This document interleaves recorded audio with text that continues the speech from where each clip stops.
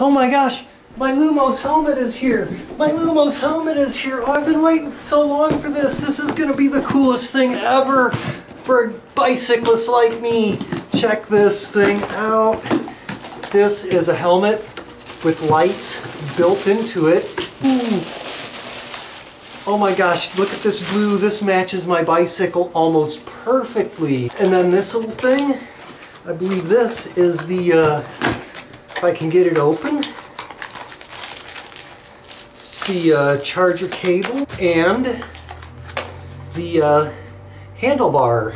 Now that I've got it out of the box, might actually be time to pull out the manual and RTFM.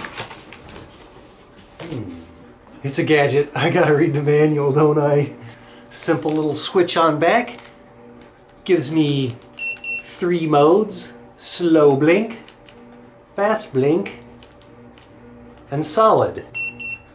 Lights on front, lights on back, and with the handlebar, turn indicator, signals.